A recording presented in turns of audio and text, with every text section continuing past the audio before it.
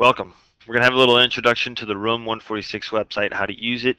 If we start on the Room 146 page, we see across the top we've got our regular buttons, and across the left-hand side we've got some buttons. At the bottom on the left-hand side we see Holocaust Studies.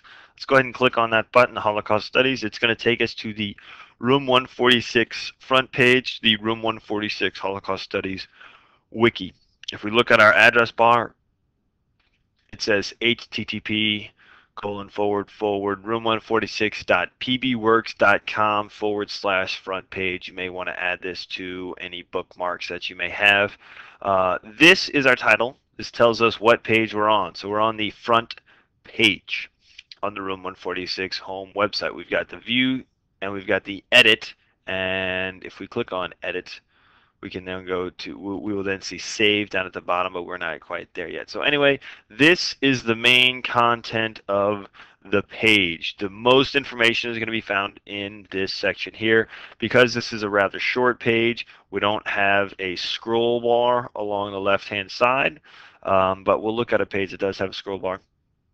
Notice there's a little heading here, a little reminder to everybody. If you don't see the page that you need listed below here, then click on the list on the right. Now, first of all, anytime you see an underlined blue word, that is a link. It'll open up another page. So we see Night Reading Group for the reading group and response pages, and we can click on that, and it will take us to the Night Reading Group page, as the heading tells us.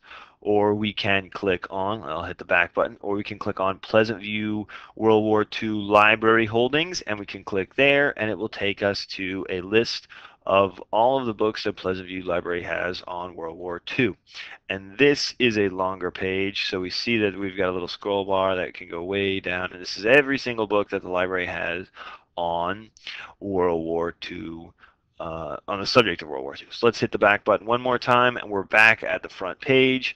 And so this is where the main content is. Anytime you see these underlined words, that means it's a link. But the list on the right, what are we talking about?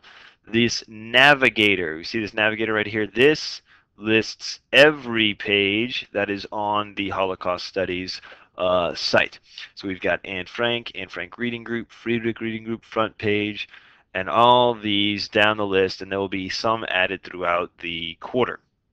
So if you see a page, or if you need a page that isn't listed on the main content that you're seeing, always use the navigator to go to a certain area. Maybe you're in the Anne Frank Reading Group and you need to go there.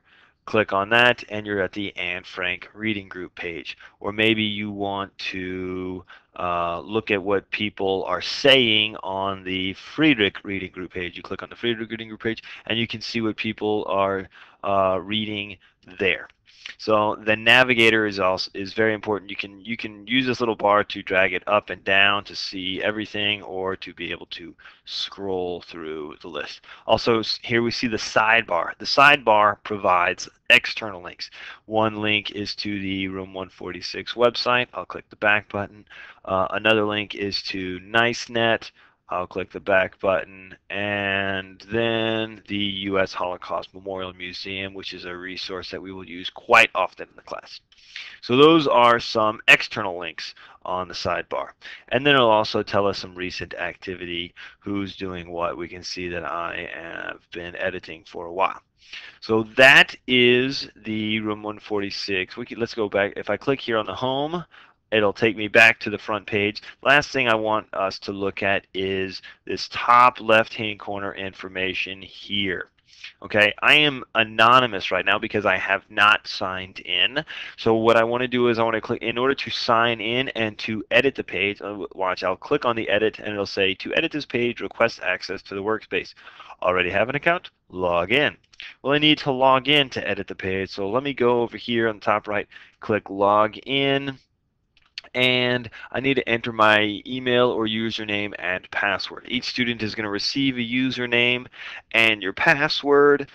And so my email is in there, and let me see if I remember my password. I'm not really sure if I do or not. That's not it. Let's try that one. And nope, didn't work. Let's try another one.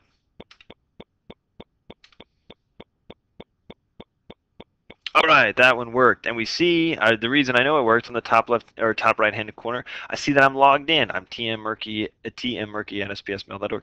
My username will be up there. And now if I click on the edit page, I can now edit. What I can do is I can scroll down and I can type whatever I need to here, and it will appear on the page after I click save.